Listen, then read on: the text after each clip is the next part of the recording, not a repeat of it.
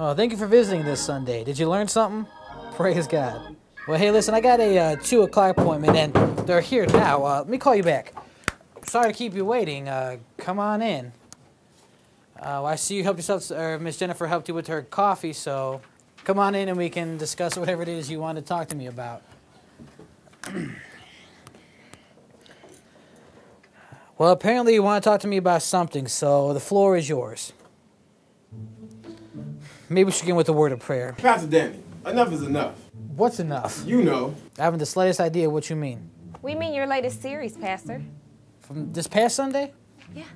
Yes, you know, your sermon on tithing and first of the fruits and such. The Authority of Money series. Yes, and frankly, Pastor, we think you're preaching to the choir.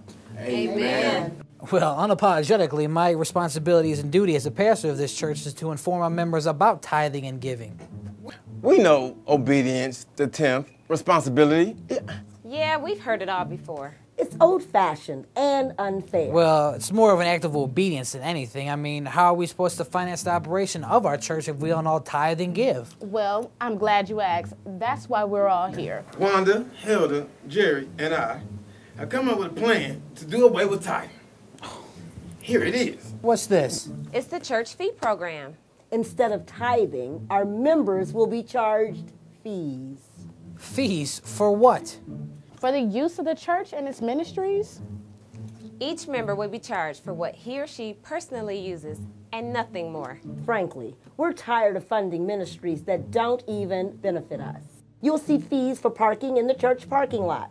Some of us walk to church. You'll see the pew rental fee and the hymnal fee. We've created an altar call toll that must be paid by each member who feels the need to go forward during altar call.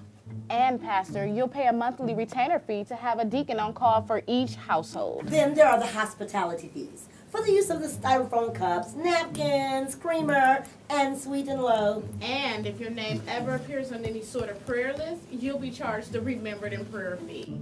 And if you're in a Bible study group, you'll be charged the in the word fee. And if anyone schedules a meeting with you, Pastor, they'll be charged the shepherd's fee. That doesn't sound scriptural at all. We also have a Good Samaritan fee. That's for anyone who's sick and is visited by church staff. And the Samuel fee for baby dedications. And let's not forget the Lazarus fee for funerals. We should not have to pay for someone else's passing. We also have an upper room fee. That's for anyone who partakes in communion. Pastor, the cost of those plastic cups and those crackers, they're not cheap. Amen. All I can say is you gotta be kidding me. And how do you intend to take care of the church staff and their salaries? I'm glad you asked. Hilda, each pastor on staff will have his or her picture hung in the front of the lobby of the church. Each photo will have a money pouch hanging from it. If a church member feels that a particular staff member has blessed them, they should put money in the pouch. Why should we fund a staff member that doesn't even affect our lives? Amen. Whether it's a good idea or not, it's not the scriptural way God has asked us to give. God has commanded a tenth. It's not my idea, it's His. Look, Pastor, we prayed about this. Really? We even came in 30 minutes early. We came in and we sat in the sanctuary and we knelt down and we prayed at the altar.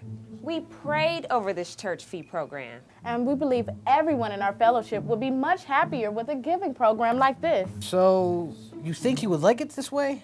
We would like to free ourselves from the archaic practice of tithing. I guess we could give it a try. When would you like this to begin? As soon as possible. Okay, well, for the record, I am totally against this, and as your pastor, I answer to God before I answer to you.